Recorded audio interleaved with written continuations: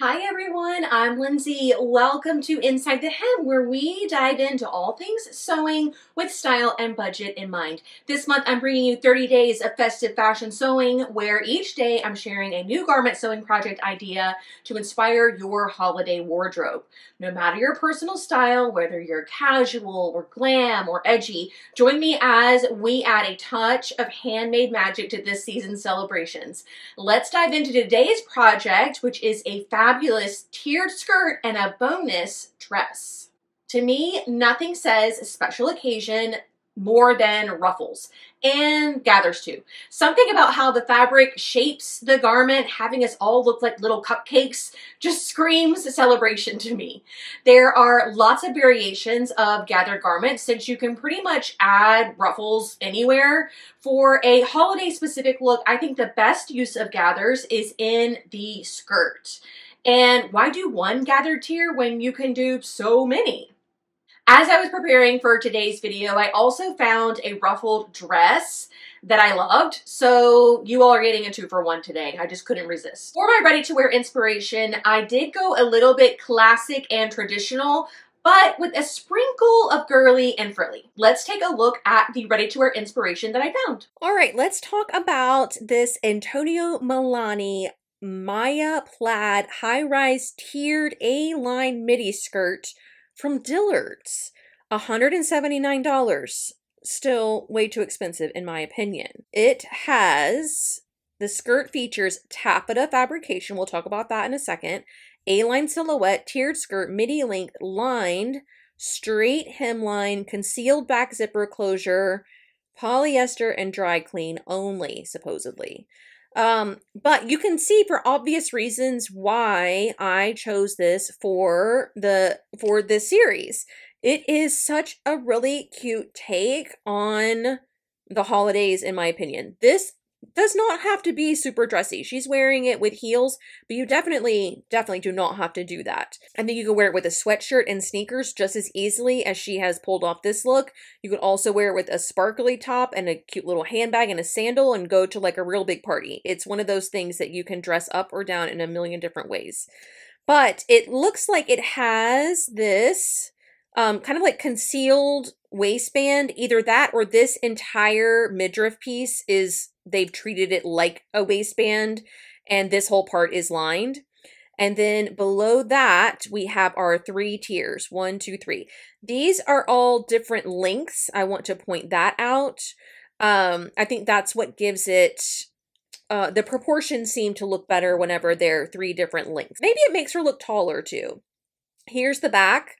Nothing special about the back. Hold on. There we go. A very poorly installed invisible zipper. I mean, come on. Like, I granted it is matched, right? The plaids do match going across, but they couldn't have used like an invisible zipper foot that got closer than that.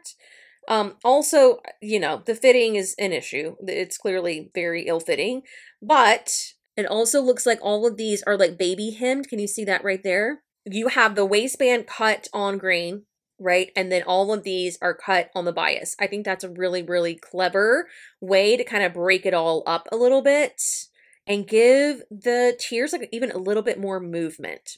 Okay, and the pattern I chose is it's Tillery again. Now, I know we talked about this earlier in the series, but I mean, it is pretty much a dead ringer for the inspiration, except for the waistband.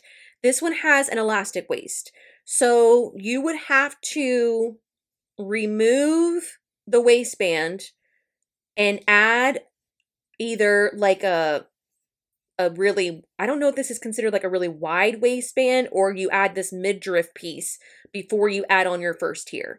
And I also kind of covered this one a lot. So I wanted to give you guys another option because we've kind of seen this one and I get that. And it's not perfect. This next one's not perfect either, but it is a really, really cool option. And that is Vogue 1957. Okay. So it's a lot, right? But tell me that wouldn't be the cutest in this red plaid fabric. I mean, freaking adorable. It does have, obviously, its differences, but for the most part, I mean, it's ruffly, it's dramatic, you know, it does have a dedicated waistband, which, not elastic, in other words, which I really think makes it look more refined, and high end. And I just think showing up, and especially this version, if you can go for it, or even this version, if this one's too far out of your comfort zone, I don't know. I just think it would be the most fun party skirt ever. Even more so than the inspiration, I think. But here they are. So we're going to be using a fabric made out of taffeta. So it's going to give more volume than not. So it will look a little bit more like this one. Which I don't hate it. I don't hate it at all. I mean, look how freaking cool she looks. The fitting on this one's not my favorite for obvious reasons, but it just looks like it comes down like this, which is fine. And then the ruffle goes, meow. So it's like double cupcakes. It's like cupcake here. It's like a tiered wedding cake. And we don't want that. We want it to kind of flow naturally. So you're not getting this bubble and then also this bubble. So I would adjust this piece if it were me. If this is a rectangle and you gather up this top part, well, not a rectangle, but whatever shape this is, and then straight across here, gather up this. If this is straight up and down right here, angle it out. And I think you'll have better success with it looking a little bit more blended there. Real quickly, I wanted to see what the fabric requirements are. Yeah, it's a lot, especially for the little double tiered one. 5 5/8 for the largest size, but even the smallest size is still 5 yards of fabric. You would need even more if you wanted to cut this on the bias. So I would recommend cutting this part on the bias, and then cutting this on the straight grain. It's already going to have some bias parts to it, possibly. Again, I have to see the pattern to see if the ruffle is a big rectangle that you attach to this, or if it has a curve to it. I don't know. If you've ever made this pattern, let me know in the comment section below what the pattern pieces look like. Okay, and for fabric, I have a couple of options because I was trying to be mindful of budget, knowing that we have 5 yards of this to buy. There were red taffeta tartan plaids like this one, but they were in like, you know, $20, $30 price point. And we don't need to be spending the same amount of money that this costs retail in order to make that. We can do a really cool version, way cheaper. So I did find this red and green and blue and yellow taffeta fabric on Etsy, sold by H&T Fabrics. You order it by the yard, so it's $12.99 a yard. So 50, 60 bucks instead of 100 and something. It's not exact because it has the blue in it as well, but I think it still looks holiday, but this is the plaid taffeta version. And then if you wanted something a little bit more understated because the skirt is so much, I found this navy bow taffeta fabric by So Sweet at Joann, currently for $14.99 a yard, but I think we can get a better deal on that if we wait a little bit. But I mean, bows are like really having a moment right now. They're kind of like everywhere. This one you can tell is like, I don't know if it's embroidered or what, but it's definitely like textured and raised. It's also navy on black, which I think it's navy on black. It might be blue on navy, but it's just more subtle, right? Like it's not screaming holiday. It's not screaming big print plus big skirt. You know what I mean? So it might be a little bit more understated, even considering the skirt being just as crazy as it is. Deep navy color. So it's blue on navy. 100% polyester, machine washed, ironed, line dried, 55 inches wide. So yeah, you would just need to get your 5 yards of this. And I think that would be really cute as well. Definitely like a diversion from our inspiration, but you can tell we were inspired. Okay, and for the dress that I just absolutely had to include, this one is the Black Watch Kenzo dress. How cute is that? Okay, it's still got its little tiers and its ruffles and having its moment. This one's from Tuckernuck. $148, which is still expensive, but it doesn't have to be. This one has kind of like a yoke situation, and then we've got 1, 2, 3 tiers. We've got a little puff sleeve, and then you can see it's like smocked here at the wrist. And it's 7/8 long on her. I don't know if it's because she just has really long arms, but I think it's supposed to be this is at the wrist, and then this part hangs down a little bit, or somewhere in the middle of that.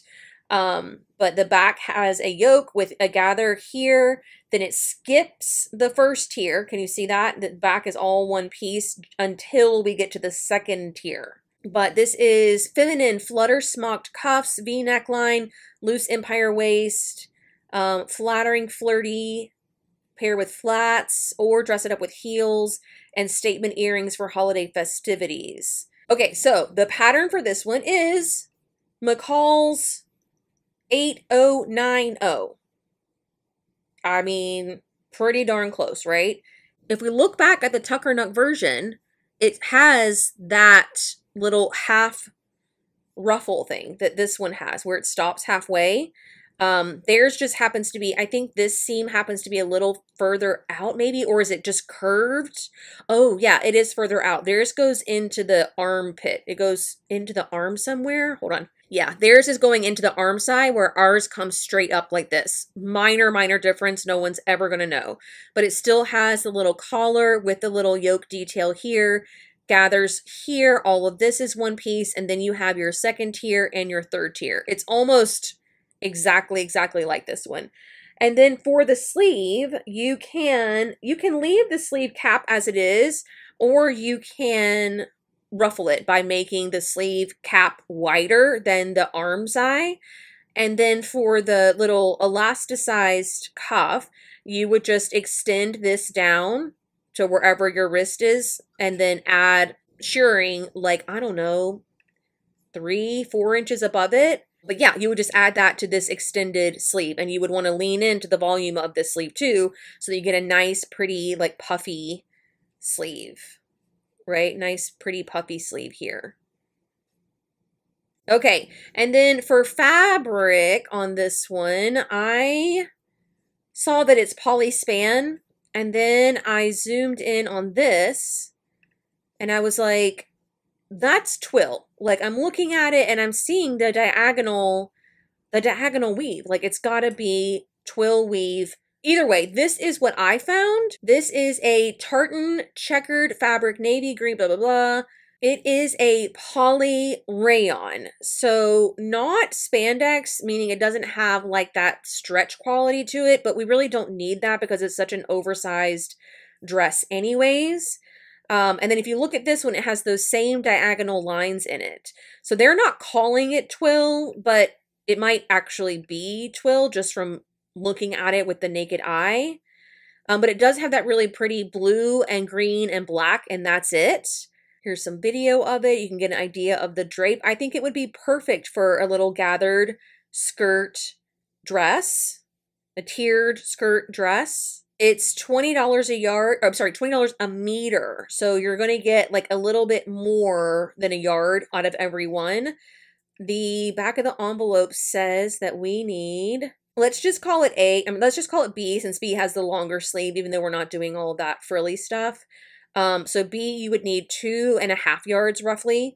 For the largest size. Actually, all sizes, you would need 2.5 yards. Did it say how wide it is? 145 centimeters. Hold on. So it's 57 inches wide. So even a little bit wider than what you're used to. So that's good. So yeah, I think you could definitely get away with 2.5 yards for sure. So what would that be? 20, 40, 50 bucks. That seems totally reasonable for such a cute little number. Cheaper than ready to wear.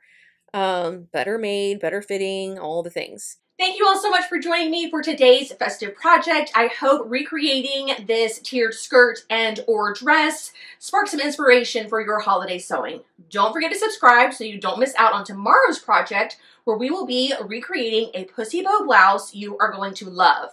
I can't wait to see you back here for more 30 days of festive fashion sewing. See you all soon. Bye.